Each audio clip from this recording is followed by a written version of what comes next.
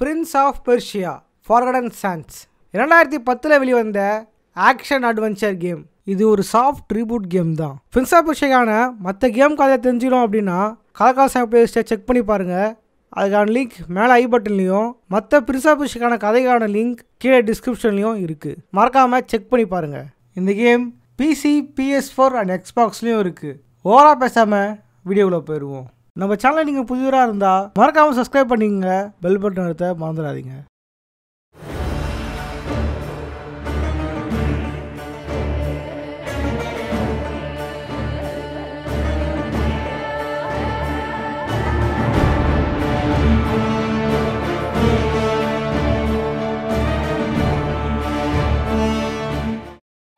கதையோட தொடக்கத்தில் பிரின்ஸ் ஒரு வினோதமான இடத்துல இருந்தார்.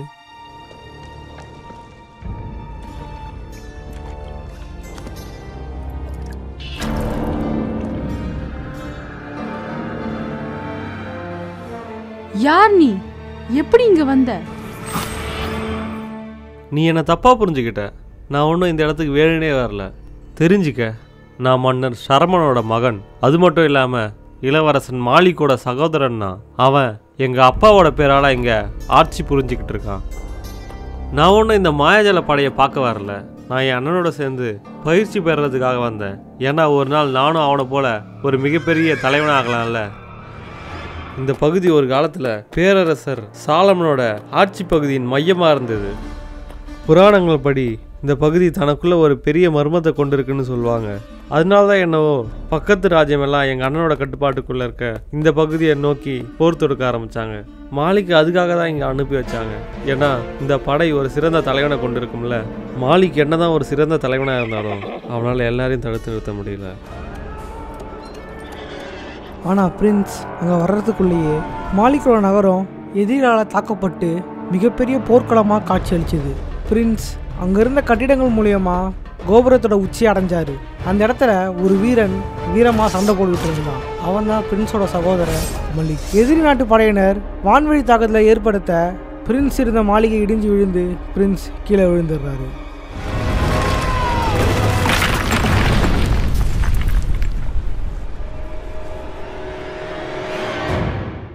அங்கிருந்து பிரின்ஸ் கோட்டை சுவர்களில் ஏறி நடக்க வழியில் எதிர்நாட்டு படை வீரர்களை பார்த்தாரு. அவங்க பிரின்ஸை தாக்க பிரின்ஸ் அவங்களே தாக்கிட்டு தன் சகோதரனை தேட ஆரம்பித்தார். மலிக் நடந்து போகிறத பார்த்து பிரின்ஸ் கூப்பிட அவன் பிரின்ஸை கண்டுக்கவே இல்லை.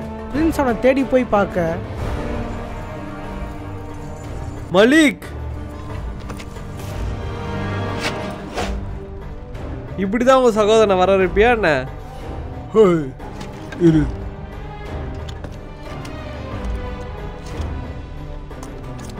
தப்பான நேரத்துக்கு வந்திருக்க சகோதரா.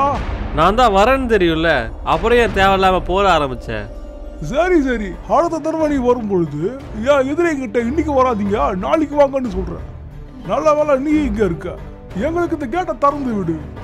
அதுக்கான பொறி அந்த கோபுரங்கள்ல இருக்கு. நீ அந்த பொறியை இயக்குனா தானா கதவுகள் திறக்க ஆரம்பிக்கும். அதை முடிச்சிட்டு சீக்கிரமா நீ கீழே இறங்கி வா. ஏன்னா நம்ம அப்பா கிட்ட உனக்கு அடிபட்டுன்னு சொல்லக்கூடாது பாரு. நீ இங்க இருக்கிற வரைக்கும் நீ ஏன் பொறுப்பு? பொறுப்பா? பிரின்ஸ் அவன் சொன்னதை செய்ய கோட்டை கதவுகள் திறக்க ஆரம்பிச்சது. சீக்கிரமா கீழே இறங்கி வா. கீழே இறங்க வழியே இல்ல, நீங்க போங்க, நான் வரேன்.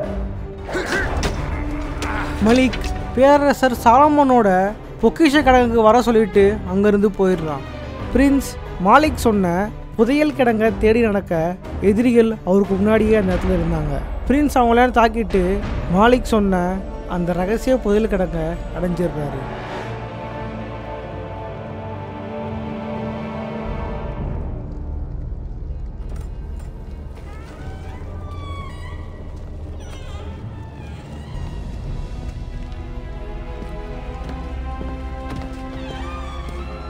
மலிக் கடைசியா சொன்ன மாதிரியே வழியை கண்டுபிடிச்சிட்டு வந்துட்ட. பரவாயில்லையே, நீயும் அம்மா அப்பா சொன்ன மாதிரி ஒரு திறமையான வீரம் தான். உன்னை சந்திச்சதுல சந்தோஷம். என் கூட வா, சாலமனோட படையை வச்சு எதிரிகளுக்கு தண்ணி காட்டுவோம். மலிக், இது ஒரு முட்டாள்தனம். நாம் இங்கிருந்து போயே ஆகணும். உன்னையும் மக்களையும் காப்பாற்றிக்க பாரு. என் ஆளுங்கெல்லாம் செத்து போயிட்டாங்க. நீ பார்க்கறல்ல, இந்த கோடை நம்ம கையை விட்டு போயிட்டு இருக்கு. இதை விட்டா வேற வழி இல்லை. என்னால அந்த படையை கட்டுப்படுத்த முடியும்னா என்னால சுலபமா அந்த போர்ல ஜெயிக்க முடியும். ஒருவேளை உன்னால கட்டுப்படுத்த முடியலனா அப்புறம் என்ன நடக்கும்? என்ன பின்வாங்க சொல்றியா? இந்த சக்தியை நம்ம எதிரிகள் கைப்பற்றணுமா என்ன? குறைஞ்சபட்சம் இந்த வாய்ப்பாவது இருக்கே. இந்த படையை மனுஷனால கட்டுப்படுத்த முடியும்னு எனக்கு தோணல. உனக்கு என்னடா தெரியும் ஒரு தலைவன் எப்படி நடந்துக்கணும் அப்படின்னு?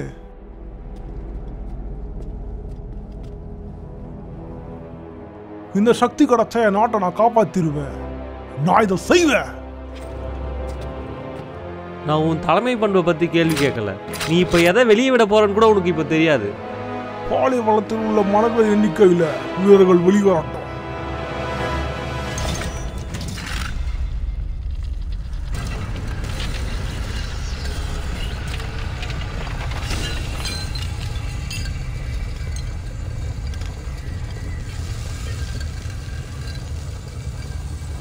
இது மின்னுது.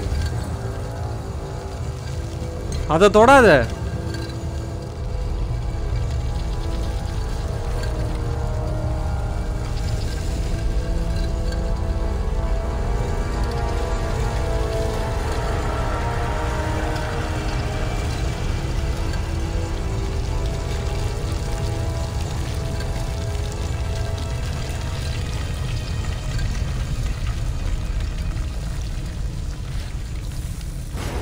இது வெறும் மணல்கள் தான். என்ன என்னது இது?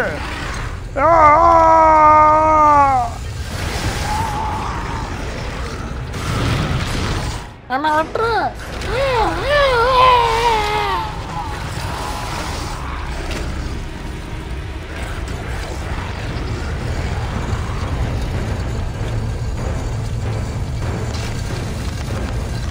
இது விழுது, பார்த்து ஜாக்கிரதை.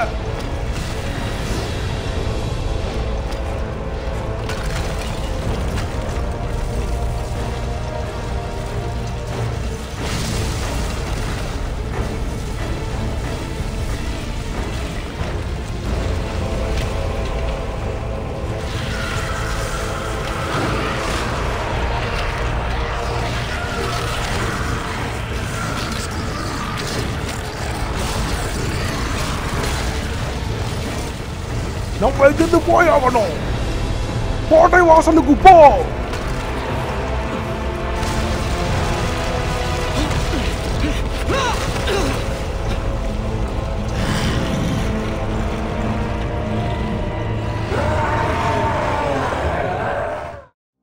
பிரின்ஸ் அங்கேருந்து தப்பிச்சு ஓட அந்த இடமே இடிஞ்சு விழ ஆரம்பிச்சுது. பிரின்ஸ் அவனோட வழியில் ஒரு வினோதமான போர்ட்டலை பார்த்தாரு. அதுக்குள்ளே நுழைஞ்ச பிரின்ஸ் ஒரு வினோதமான இடத்துல இருந்தார்.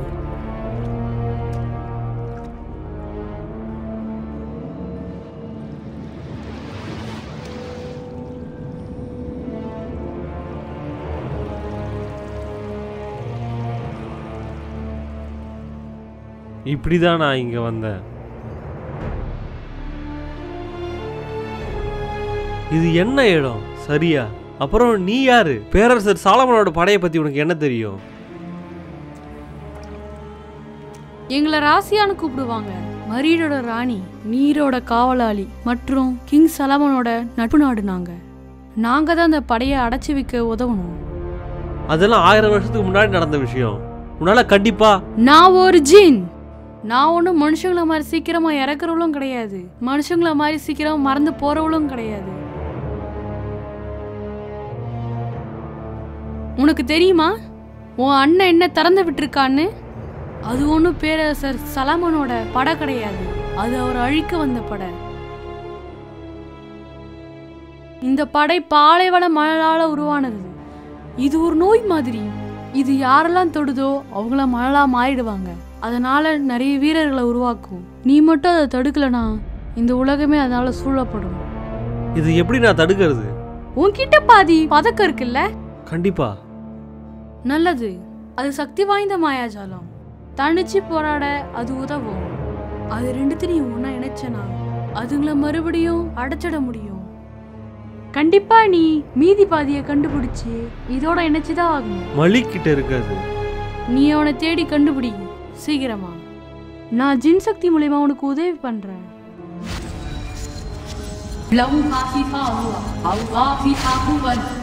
நீ என்ன பண்ண? நீ இந்த படையை நிறுத்தணும் அப்படின்னா உனக்கு அதிகமான நேரம் தேவை. அதுதான் நான் உனக்கு கொடுத்துருக்கேன். நேரமா? உனக்கான முக்கியமான எச்சரிக்கை. அந்த படைக்கு தலைவன் பேரு ரதாஷ். அவன் ரொம்ப நாளா மெடலை தேடிட்டு இருக்கான். நீ அவனை பார்த்தீன்னா அவனை எதிர்த்து சண்டை போடாத. உன்னால அவனை எதிர்த்து ஜெயிக்கவே முடியாது. இதை நான் நினைவுல வச்சுக்கிறேன். போ. நீ அதை இணைக்கிற வரைக்கும் இந்த ராஜ்ய ஆபத்தில் தான் இருக்கு. எனக்கு என்னவோ இவ சொல்ற அளவுக்கு இது சுலபமா இருக்கும்னு தோணல. அவ சொன்னதை கேட்டுட்டு பிரின்ஸ் அங்கிருந்து வெளியே வர திடீர்னு அவரோட பாதை இடிஞ்சு விழுந்து அவர் கீழே விழுந்துடுறாரு. அந்த நேரத்தில் பிரின்ஸ் அவர் கொடுத்த சக்தியை பயன்படுத்த காலம் அப்படியே பின்னோக்கி நகர பிரின்ஸ் மறுபடியும் பழைய இடத்துக்கே வந்துடுறாரு. அந்த சக்தி அவருக்கு மிகவும் ஆச்சரியத்தை கொடுத்தது. பிரின்ஸ் அங்கிருந்து நடக்க அந்த மணல் பூதங்கள் பிரின்ஸை தாக்க தயாராக இருந்துச்சுங்க. பிரின்ஸ் அவைகளை கொல்ல அதுங்களுக்குள்ளே இருந்து ஆத்ம சக்தி பிரின்ஸ் கிட்ட இருந்த பதக்கத்துக்குள்ளே வர ஆரம்பிச்சுது. பிரின்ஸ் அது எல்லாத்தையும் கொண்டுட்டு அங்கேருந்து நகர ஒரு இடத்துல மணல் பூதங்கள் அவரை தாக்க காத்துக்கிட்டு இருந்துச்சுங்க. அந்த நேரத்தில்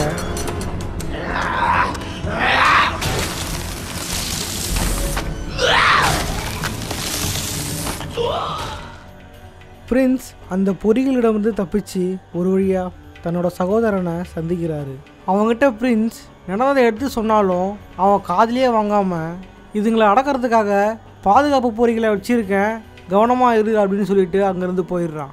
அங்கேருந்து பிரின்ஸ் தன்னோட வழியில் ராசியா சொன்ன ரதாஷை சந்திக்கிறாரு. அவன் உருவத்தில் மிகப்பெரியவனாக இருந்தான். அவன் தன்னோட மத சக்தி மூலியமாக மிக சக்தி வாய்ந்த ஒரு உருவத்தை உருவாக்கி அதுக்கு கட்டளை விட்டுட்டு அங்கேருந்து நகர ஆரம்பித்தான்.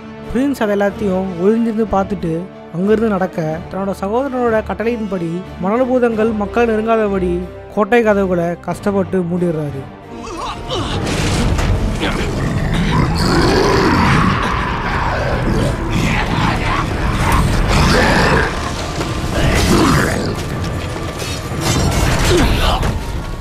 பிரின்ஸ் மலிக் கிட்ட அந்த பதக்கத்தை கொடுன்னு உழவு கேட்டோம். மலிக், இந்த மணபூதங்களை கொல்ல அதுலேருந்து வர சக்தி என்னை மேலும் பலப்படுத்துது, நான் அவைகளை இன்னும் கொண்டு என்னோட சக்தியை மேம்படுத்திக்க போகிறேன் அப்படின்னு சொல்கிறான். அப்போது ஒரு இடத்துல நல்லது பொண்ணு, ஆனால் நம்ம மறுபடியும் பிரிச்சிட்டோமே, நாம இந்த பதக்கத்தை ஒன்றிணைச்சே ஆகணும். அங்கேயே இரு, நான் வழி கண்டுபிடிக்கிற வரைக்கும். உனக்கு என்ன அவசரம்? அந்த படம் மாட்டி இருக்கு, அதுங்களை நான் ஒண்ணா கொல்ல போறேன். அந்த சக்தியை நான் எடுத்துக்க போறேன். நீ சொல்ற கேட்டுக்க மாட்டியா? அதுக்கு உன் மக்களோட சக்தியை உறிஞ்சிக்கிட்டு இருக்குங்க. ஆனா நீ அதை நிறுத்த மாட்டேன், ஏன்னா அது உன்னை வலிமையா உணர வைக்குதுன்னு. இதை இப்பயே முடிவு கொண்டு வர முடியும். அந்த பதக்கத்தை என்கிட்ட தூக்கி போடு. உன்னோட பாதியை தூக்கி போடு. உனக்கு தான் சக்தி தேவை கிடையாது இல்ல, அந்த பதக்கத்தை நான் இணைச்சிடுறேன்.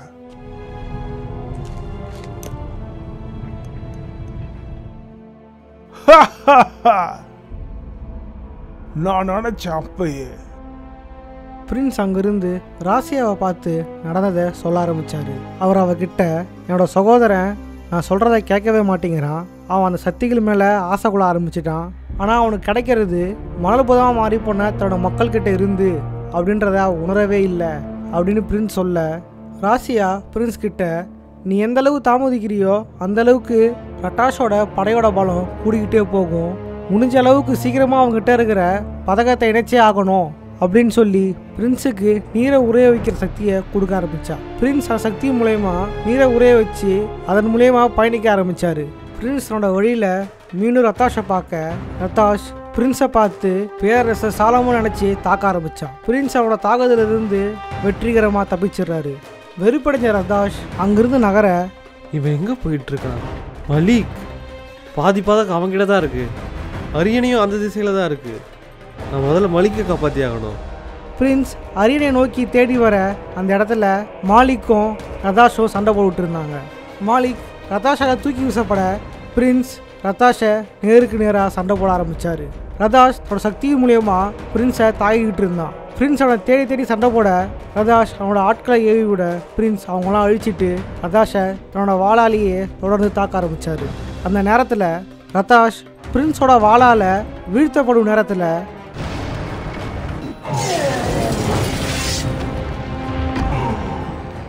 சத்தத்தோட பூதமே,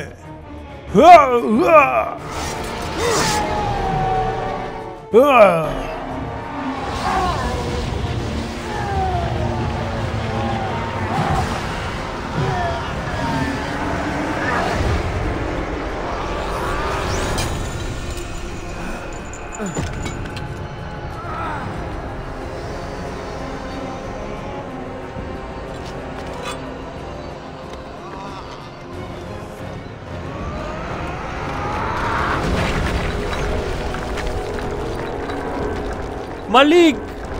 பதக்கம் உடஞ்சி போனதுனால பிரின்ஸ் என்ன பண்ணுறதுன்னு தெரியாமல் ராசியாவை பார்க்க வந்தார். அந்த பதக்கம் உடஞ்சிடுச்சு. மலிக்குக்கோ என்னமோ ஆயிடுச்சு.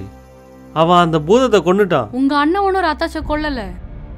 ரத்தாஷ் தான் உங்க அண்ணனை கொண்டு இருக்கான். என்ன? இல்ல, இப்படி ஒன்றும் அது நடக்கல. நீ பார்த்தது ஒன்றும் உண்மை கிடையாது. அங்க நடந்ததே வேற. ஒரு சாதாரண வாளால ஒரு நாள் டிஜில கொல்ல முடியாது. இதனாலதான் உன்னை எச்சரிச்சேன், ரத்தாஷ் கிட்ட சண்டை போடக்கூடாதுன்னு. அவன் சக்தியே கூடு விட்டு கூடு பாயறது தான். உன் அண்ணன் இப்படியே போனா ரத்தாஷ் அவனை கட்டுப்படுத்த ஆரம்பிச்சிருவான். இல்ல, அது ஒன்றும் உண்மை கிடையாது. இதுதான் உண்மை. மலிக்க பத்தி உனக்கு தெரியாது. அவன் நீ நினைக்கிறதோட வலிமையானவன். அவன் அது கூட போராடுவான். அதை அவன் ஜெயிப்பான். அது உண்மையா இருந்துச்சுன்னா உங்க அண்ணன் இறந்துட்டு இருக்கான்னு அர்த்தம். என்ன? ஏன்? இது என்ன ஒரு வகையான தண்டனைன்னு சொல்ல வரையா என்ன? கண்டிப்பா இல்ல. யோசி, உங்க அண்ணனோட பதக்கம் உடஞ்சு போச்சு. இப்ப எப்படி அந்த படையை தடுக்க போற? நான் இன்னொரு பதக்கத்தை செஞ்சுக்குவேன். எப்படி செய்யணும்னு சொல்லு.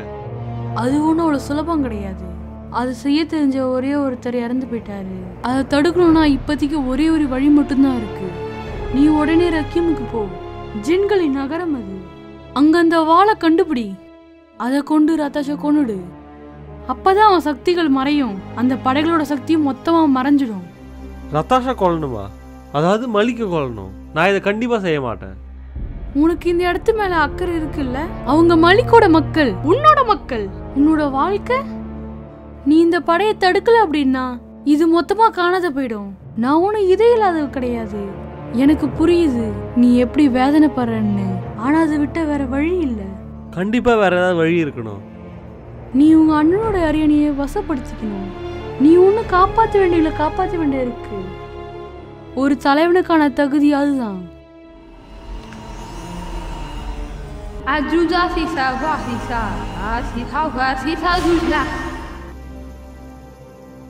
ரெக்கியமோட நுழைவாயில் பேரரசர் சலமனோட சமாதி பக்கத்துல தான் இருக்கு. அங்கிருந்து பிரின்ஸ் தன்னோட வழியில் மலிக்கை பார்க்க அவன் மணல் பூதங்களோட சண்டை போட்டுட்டு இருந்தான். பதக்கம் உடைஞ்சாலும் ஆத்மசக்தி அவனுக்குள்ளே சேர்ந்துக்கிட்டே இருந்துச்சு. இந்த முறை அவனுக்குள்ள புதுவித சக்திகளும் இருந்துச்சு. பிரின்ஸ் அவனை கூப்பிட்டாலும் அவன் பிரின்ஸோட குரலை காதில் கூட வாங்காமல் அங்கிருந்து நகர ஆரம்பித்தான். மீண்டும் தன்னோட வழியில் பிரின்ஸ் மலிக்கை பார்க்க மலிக் மணபூதங்களை வேட்டையாடி அதனோட சக்திகளை தனக்குள்ளே எடுத்துக்கிட்டு வெளிப்படுத்த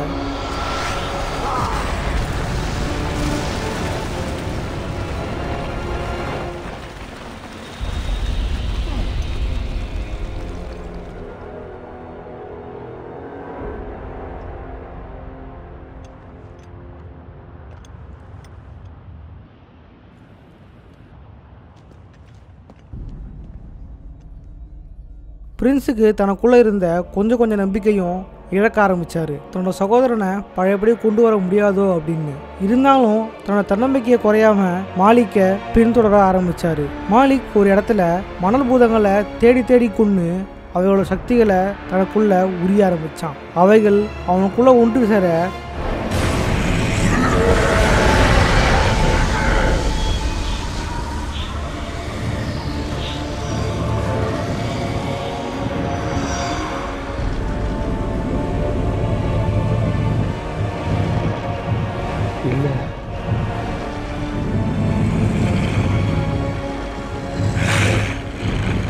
மலிக், உன்னை அது கட்டுப்படுத்த விடாத.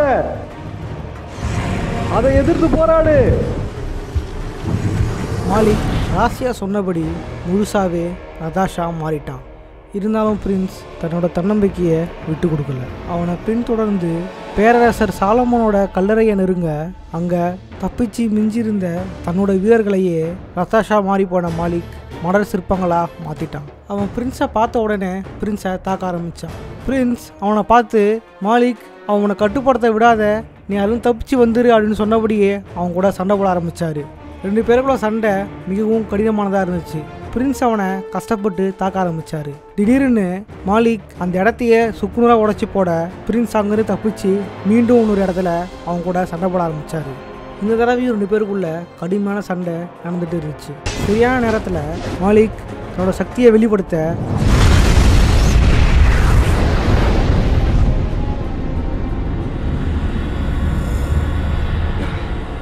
அந்த மேற்கூரை இடிஞ்சு பிரின்ஸ் கல்லறைக்குள்ள விழுந்துடுறாரு.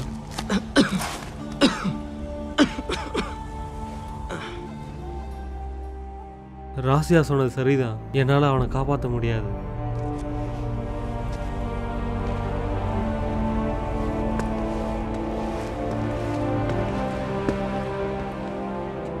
ஜின் நகரத்துக்கு இதுதான் நுழைவாயிலாக இருக்கணும். அங்கிருந்து பிரின்ஸ் பல புதிர்களையும் பொறிகளையும் முறியடிக்க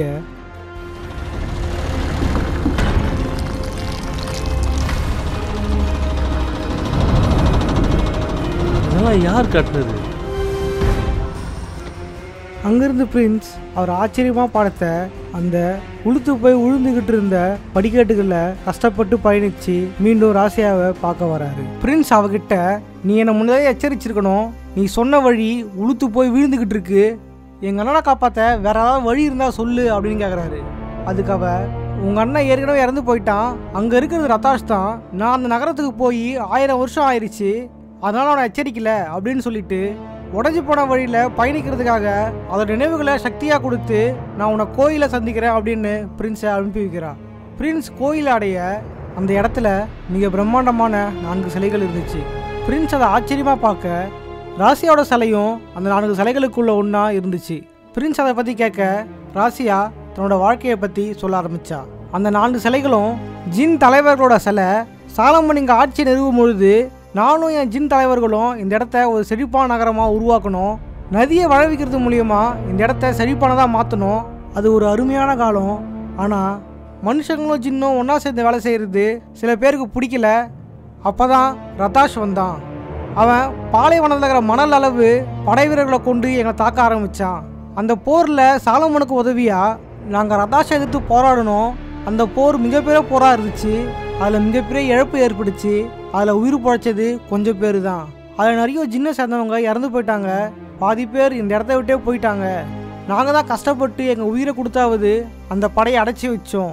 அதில் மிஞ்சினது நான் மட்டும்தான் அப்படின்னு சொல்கிறா. அதுக்கு பிரின்ஸ், எல்லாரும் போயிட்டாங்க, நீ மட்டும் ஏன் போலேன்னு கேட்கும் பொழுது, சாலமனோட கோயிலில் சாலமன் உயிரோடு இருக்கும் பொழுது இதுதான் உங்களுக்கான வீடு அப்படின்னு சொல்லியிருந்தாரு. அன்னிலிருந்து நான் இந்த இடத்த என்னோட வீடாக தான் பார்க்குறேன். அதனாலேயே நான் இங்கிருந்து போகிறதுக்கு மனசே வரல அப்படின்னு சொல்லிட்டு மறைஞ்சு போயிடுறா.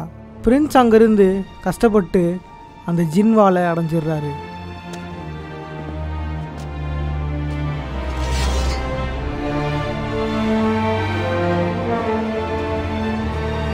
மலிக்கோட உயிர் இன்னமும் இருந்தா அவன் என்னை மன்னிச்சிருவான்னு நம்புகிறேன். பிரின்ஸ் மீண்டும் பொறிகளை கடந்து ராசியாவை போய் சந்திக்க, நீ தயாராயிட்டியா? ஏற்கனவே நேரம் வீணாயிடுச்சு. நான் தயார். ஆனால் நான் என் வாள் வச்சு அவனை கடுமையாக தாக்கியிருக்கேன். ஆனால் இந்த வாள் மட்டும் எப்படி அவனை தகர்க்கணும்னு நீ சொல்கிற? இந்த வாள் இந்த காரணத்துக்காக தான் உருவாக்கப்பட்டது. நீ ஒரு ஜின்னை அழிக்கணும் அப்படின்னா இன்னொரு ஜின்னால மட்டும்தான் முடியும். என்னால் இதை புரிஞ்சுக்க முடியல. அந்த வாளை என்கிட்ட கொடு, நான் அதை காட்டுறேன்.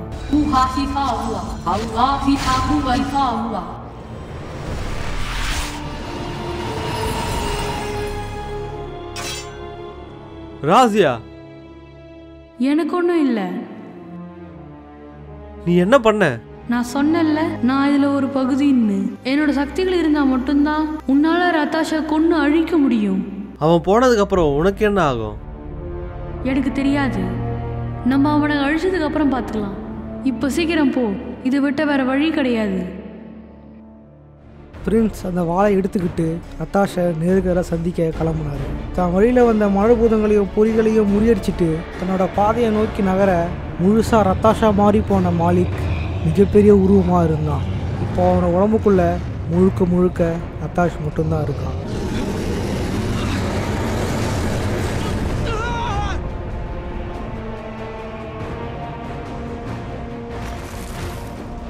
இடிபட்ட சுவர்கள் காத்துல மிதந்துகிட்டு இருந்துச்சுங்க. பிரின்ஸ் அவர்கள் மீது ஏறி பயணிக்க கட்டம் கடைசியா ரத்தாஷை நேருக்கு நேராக சண்டையிட ஆரம்பிச்சாங்க. ரத்தாஷ் பிரின்ஸை தாக்க ஆரம்பிக்க ராசியா கூட சக்திகள் ரத்தாஷுக்கு முன்னாடி பயனற்று போக ராசியா பிரின்ஸ் கிட்ட என் சக்திகள் அவன் முன்னாடி வேலை செய்ய மாட்டேங்குது, அவனை எதிர்க்கனா ஒரே வழி அவனோட மார்பில் இருக்கிற அந்த பதக்கத்தை அழிக்கிறது மட்டும்தான் அப்படின்னு சொன்னான். பிரின்ஸ் ரத்தாஷோட தாக்குதல்கள் இருந்து தப்பிச்சு எப்படியோ அவனோட மார்பில் இருக்கிற பதக்கத்தை கொஞ்சம் கொஞ்சமாக தாக்க ஆரம்பித்தார். அதை கொஞ்சம் கொஞ்சமாக தாக்கி அதை மொத்தமாக அழிக்க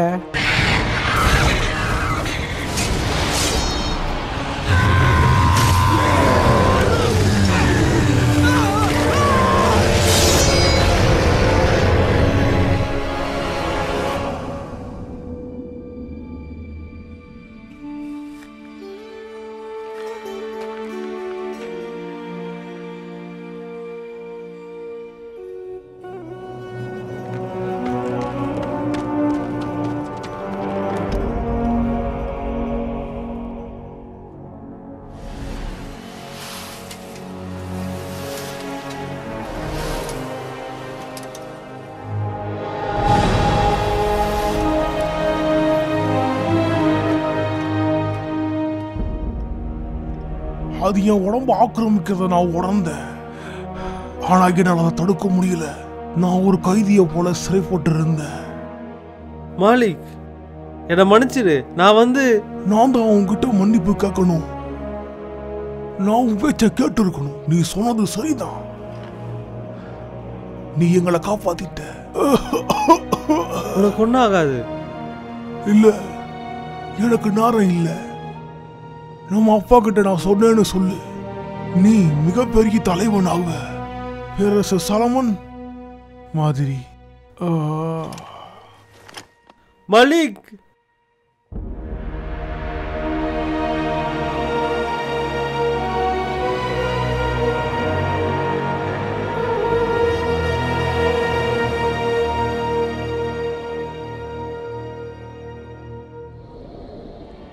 அந்த மணல்கள் எல்லாம் மறைஞ்சு போயிடுச்சு. அது நடக்காத மாதிரியே. அப்படி இருந்தும் மாளிகையில சில தழும்புகள் இன்னமும் இருக்க தான் செய்யுது. நான் ரட்டாஷ் உடம்புல இருந்து அந்த வாளை திரும்பவும் எடுத்தேன். அந்த வாள் ரொம்ப குளிர்ச்சியா இருந்தது. நான் ராசியாவை கூப்பிட்டேன். ஆனா எந்த ஒரு பதிலும் எனக்கு கிடைக்கல. நான் அந்த வாளை திரும்பவும் பாதாளத்தில் இருக்கிற ஜின் நகரத்திலேயே வச்சுட்டேன். ஏன்னா அதை தான் ராசியா தன்னோட சொந்த நகரம்னு சொல்லியிருந்தா. அது மட்டும் இல்லாமல் அந்த வாளை என் கூட ரொம்ப நாள் வச்சிருக்க முடியாது. நான் நகரத்தோட ஆட்சி பொறுப்பை மாலிக்கோட அமைச்சர்கள்கிட்டயே ஒப்படைச்சிட்டேன். அதுக்கப்புறமா மிக கடுமையான வேலையை நான் செய்ய தொடங்கினேன். அது என்னன்னா, பாபிலோனுக்கே திரும்ப போகி என் தந்தை கிட்ட இங்கே என்ன நடந்தது அப்படின்றத விவரிக்கிறது.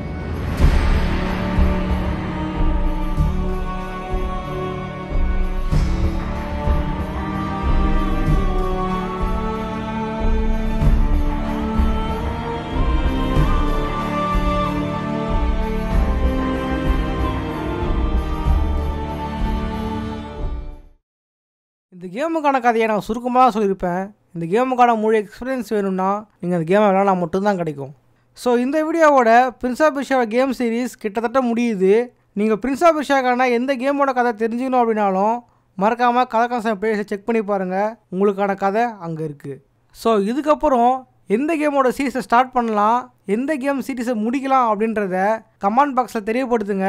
கண்டிப்பாக அதை நாங்கள் இந்த வாரம் கம்யூனிட்டி போலில் சேர்க்குறோம். மறக்காமல் ரொம்ப நாள் கழித்து நடக்கிற கம்யூனிட்டி போலில் எந்த கேமோட கதை உங்களுக்கு வேணுன்றத ஓட்டு போட்டு தேர்ந்தெடுங்க. இந்த கேமுக்கான குறியீடுகள் நிறைய இருக்குது. அதை கண்டிப்பாக இன்னொரு வீடியோவில் இந்த கேமுக்கான குறியீடுகளும் மற்றும் பிரின்ஸ் ஆஃப் பெர்ஷியா சீரிஸ் ஏன் நின்றுச்சு அப்படின்றதையும் நான் சொல்கிறேன். பரவாயில்ல, நான் சொன்னதை பண்ணிட்டேன். நன்றிண்ணே. ஆனால் நீ எனக்காக பண்ண வேண்டிய கேம்ஸ் இன்னும் இருக்கு. என்னது, இவ்வளோவா? என்ன இதுக்கே வாயை பிளந்துட்டான்?